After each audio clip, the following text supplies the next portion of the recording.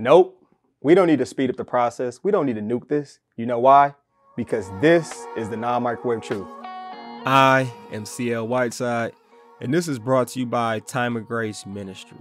Before we get into our episode today, I want to go back to a couple episodes ago where I asked the first world problem question of what's a tricky question in the Bible? What's a tricky question that deals with something in the Bible? And I got some feedback, but one of the tricky questions that someone posed, it jumped out to me. And this was on YouTube, and this came from Aqua 8697. And their tricky question was, are married couples only supposed to have sex to try to have kids? And the reason they said this is because they had heard somebody mention this, that like only time you're really supposed to engage in sexual relations is if you're trying to have a kid. And they referred to Genesis chapter 38. Now, I'll tell you off top, God gifted married couples with sex. It can be pleasurable. It can be something that you can just do to have a good time and have fun when you're married. You say, well, where do you get this from? If you want to check out Proverbs 5, verse 15 to 19, or you can check out Song of Songs, chapter 4 and 5. I think that's like some baby making music or wording. But you go read that for yourself. Now, going back to Genesis chapter 38, this is a unique portion of scripture because it's like it talks about the life of Joseph. It cuts and takes a break and it brings us to Onan, and then it talks about the story of Joseph again. But going back to Genesis chapter 38, the story or a dude named Onan is he had a brother. His brother died. His brother was married. Now, they didn't have any kids. So it was the responsibility of the brother-in-law, and he did have a choice to marry his sister-in-law. But the rule was, all right, if you marry her, the first child, the first son that she has is going to have your brother's name. So if you're going to do this, you got to understand that the first son is going to have his name, and you need to marry her. And that law gets broken down to us in Deuteronomy chapter 25, verse 5 through 10. Now, Onan, he heard, all right, we supposed to have a kid. That means we get to have sex. And if that means we get to have sex, that's pleasurable. But he didn't take her as his wife. He just kept hitting and having sex. Now, when you read this, this is one of those things in scripture you might read a couple of times. Like, he did what? It says that he would spill his semen on the ground. So that means he used the pull-out method. He made sure he did not ejaculate in this woman because he didn't want her to have a child. So he was only using sex for pleasure when he really wasn't even married to her. So that's why he ended up dying, because it's like, bro, this is wicked. The Lord was like, this is wicked. So you are going to die because of this. So to answer your question, yep, you can definitely, when you're married, have sex for pleasure. But he was manipulating that law big time. And again, that law is in Deuteronomy 25, verse 5 through 10. Go read about that. And I'm going to make sure I put that in the notes as well. And then the passage or the portion of scripture that this person was referring to was Genesis chapter 38. And it's like he had a choice. Deuteronomy 25 makes it interesting to see what his choice would have been if he didn't want to. But he didn't have to say, yeah, I'll do this. But he wanted to roll around in the mud and stay clean too. And you just can't do that. You can't do that. Now let's get into our first world problem question. First world problem question is this. What is the worst name that you have been called as a Christian or a person who's following Jesus? What is the worst name that you have been called? You got that name in mind? Like, I really couldn't think about a name or something that someone's really even called me. The closest thing that I could come up with is that someone saying, you know what, you take the Bible way too literal. And I'm like, in a way, that's kind of a compliment. But I want to hear from you. What is the worst name that you have been called for following Jesus, for being a Christian? Would love to hear from you. Instagram or Twitter handle is championlife23. You also can hit me up on TikTok or leave the comments on YouTube. And this is our first world problem. It is dinner time.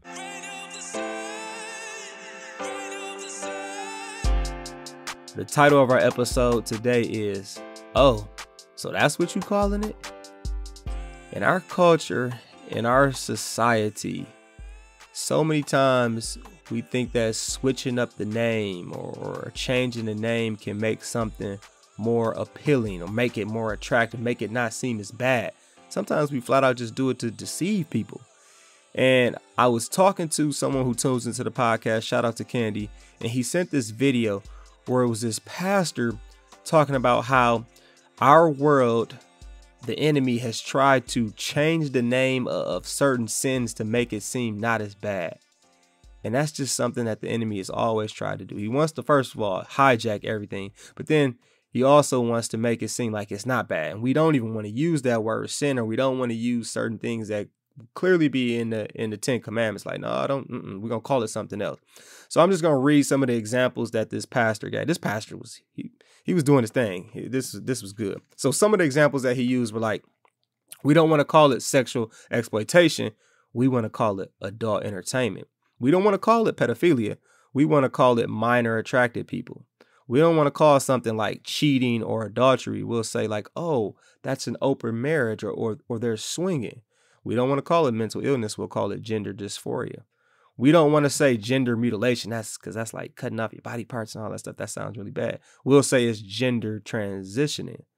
This is the old school one. We don't want to call it fornicating. Y'all here fornicating. You need to stop fornicating. We'll try to call it intimacy. And what he was getting at is that anything that's a sin, we try to pacify. We try to make it seem not as bad. We'll call it a complex. We'll call it a disorder. We'll call it an addiction. We really want to stay away from that S word of sin. And I was like, man, he definitely has some points with that. Some very good points. And one of the big ones he brought up is like, when pastors speak the truth, now people will say that it's actually hate speech. They'll just do anything to try and make it seem bad when it should be good, and good when it should be bad, especially in the eyes of the Lord.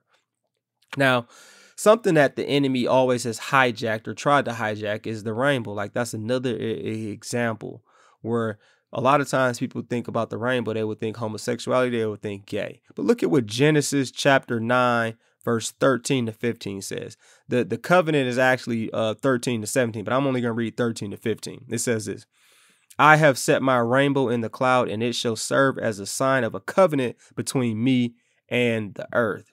It shall come out about when I make a cloud appear over the earth, that the rainbow will be seen in the cloud, and I will remember my covenant, which is between me and you and every living creature of all flesh. And never again shall the water become a flood to destroy all flesh. So that's the covenant right there. Never again is he going to send a flood to destroy the entire earth and all flesh. That's the covenant. You can read about the rest of the covenant in there. Now, when you think about this, the enemy, what does he want to do? His tactic, to lie. To lie. It doesn't matter if we lie to ourselves. He just wants us to use lies and try to switch up the name. You ever met some people who like some young ladies like, ooh, I'm thick. And then you look and you like, I'm not even going to touch that one. Okay. Or, sometimes people like, man, I'm so smooth. And it's like, you're really not smooth. You're really manipulative. You're really manipulative. Or, the whole I'm a good person. And it's like, well, you're comparing to somebody else. Do you have perfect obedience? Do you meet the standard that's talked about in the Bible? It's like, no, you're not. We're not good. We're not good apart from Christ. That's just one of those things. And especially with those who are trying to live a Christian life, a sanctified life, people will look at you and they'll call you this. Now they'll be like, ooh, you're boring. You so lame. Like, I don't want to be around you. You see how they switch it up and they call you something else because they don't want you living a Christian life, and they want you to feel bad about that. And they want you to join them in doing the worldly things. And that's not just the only thing they do that. Think about when a husband is being great. A husband is being great to his wife, or even a boyfriend is being great to his girlfriend. People would be like, ooh, you so whipped. Or they'll be like, you're a simp. Like, you need to stop. And the same thing goes for women when they want to be a great wife or a great girlfriend, and they want to be loving and respectful. Some people look at them like, ooh, you being submissive. Submissive is almost a bad word in a lot of spaces, especially in our day and age today. And I know that's just not the only place where people feel it. I feel like parents feel it when they don't bail their kids out, and they actually make their kids do some work. When they make their kids, they don't fight every battle for their kid, and they don't worship their kids. All of a sudden, sometimes people might call them a bad parent. There are just so many different things where people are wanting to get to call it a different name to make it appear to be something that is actually not.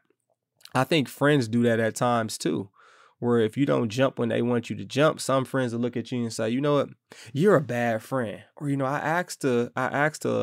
I asked you to loan me this and you wouldn't do this. But you know what? If I was in your position, I would do this. Like, one, you probably never gonna be in my position. And two, that ain't me being a bad friend.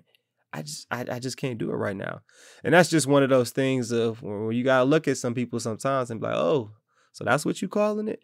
And it can be that deception. It can be done in a manipulative way at times. And I think about just in our entertainment or in our different circles. I think about like a Tim Tebow. So many people be like they can't stand Tim Tebow, but it's like, why? Because he talked about God a lot and he wore his Christianity on his sleeve. And sometimes people are like, ooh, that's just so corny. I think about Christian rap music or just Christian music in general. So many times people will be like, that's corny. And it's like, well, have you listened to it at all? No, I just can't get down with it. I just can't rock with it. Well, why? I don't know. You don't even know why you call it corny. You don't even know why. And I got some rappers that you should listen to. Go ahead, check out some Caleb Gordon, some John Keefe, some Hovey. That's some good Christian rap. And it's not corny. So don't just call it corny and you really haven't even given it a couple spins. You want to listen to songs talking about popping perk and doing drugs and getting every woman in the club. Like, that's old. Like, they rapping about the same thing over and over. Rap about something that's good for your soul. Listen to something that's good for your soul. Now, this doesn't just happen to us. This actually happened to Jesus as well, where it was like, you tried to call Jesus what? You called Jesus what? And it doesn't even make sense. But we're going to look at this. This is in Matthew chapter 12, starting at verse 22. Then they brought him a demon-possessed man. They brought Jesus a demon-possessed man who was blind and mute. And Jesus healed him so that he could both talk and see. All the people were astonished and said, could this be the son of David? So that's like, could he be the savior? Could he be the Messiah? So some people were ready to call him the Messiah, the savior, the son of David. But look at what some other people were ready to call him. But when the Pharisees heard this, they said, it is only by Beelzebub, the prince of demons, that this fellow drives out demons. So they were calling him Satan. They were calling him the devil. Oh, so that's what you're calling him? It goes on to say, Jesus knew their thoughts and said to them, every kingdom divided against itself will be ruined, and every city or household divided against itself will not stand. If Satan drives out Satan, he is divided against himself. How then can his kingdom stand? So Jesus is just kind of hitting them with some facts like, bro, y'all don't make any sense. And he goes on to say this. And if I drive out demons by Beelzebub, by whom do your people drive them out? So then they will be your judges. But if it is by the Spirit of God that I drive out demons, then the kingdom of God has come upon you. Or again, how can anyone enter a strong man's house and carry off his possessions unless he first ties up the strong man? Then he can plunder his house. Whoever is not with me is against me, and whoever does not gather with me scatters. So even with Jesus, the enemy tried to flip it. The enemy tried to flip it and call him Satan. So some of them like, he just drove out demons. This is the son of David. And then the enemy's like, no, he could be Satan. It's like, Jesus like, this makes no sense. That wouldn't make sense for Satan to do something like that. Now, this is one of those things where I ask myself this, and I'm going to ask you this same question. What are you willing to be called for God? What are you willing to be called for God? And I'm going to read this passage to you. This is one of those famous passages and explain to you, what God calls us versus what the world wants to call us. Matthew chapter 5, verse 38 through 40. You have heard that it was said, eye for eye and tooth for tooth. But I tell you, do not resist an evil person. If anyone slaps you on the right cheek, turn to them the other cheek also. And if anyone wants to sue you and take your shirt, hand over your coat as well. Like, that's crazy right there. A lot of people are like, bro, you smack me, we gonna be fighting. I'm throwing them. Like, no, I'm not turning the other cheek. You want to sue me and I'm supposed to give you my coat? I can't do that. And what would the world tell us? The world would tell us you are being soft if you do this. But what is God teaching us with this? God is saying, don't seek revenge. Don't try to go eye for eye. Don't try to go tooth for tooth. And you can have the strength to do this my way because of what our Savior has done. Some of you like, well, what did our Savior do? Mark chapter 15, starting at 16. The soldiers led Jesus away into the palace and called together the whole company of soldiers. They put a purple robe on him, then twisted together a crown of thorns and set it on him. So you just got to imagine all the blood like gushing down on him and the thorns all in his head and cutting his flesh. And they began to call out to him, "Hail, King of the Jews." Just disrespectful right there. Again and again, they struck him on the head with the staff and they spit on him. I think spitting is one of the most disrespectful things you can do to a human being. And they spit on Jesus. They spit on him. Falling on their knees, they paid homage to him. And when they had knocked him, they took off the purple robe and put his own clothes on him. Then they led him out to crucify him. So you got to just, to give you some context, give you some things just to think about this. Jesus could have snapped his finger and he could have demolished all of them. He could have had angels come down and he could have just had them wiped out like that. But he didn't do that because there was a plan that the Father had that he wanted to execute. And he did it for you and he did it for me because he loves us that much. And that was actually the toughest thing to do. That was one of the most bold things that he could do. He wasn't being soft. He was not being soft at all, because he was giving up something in order to get everything for us. That's just an awesome blessing for us.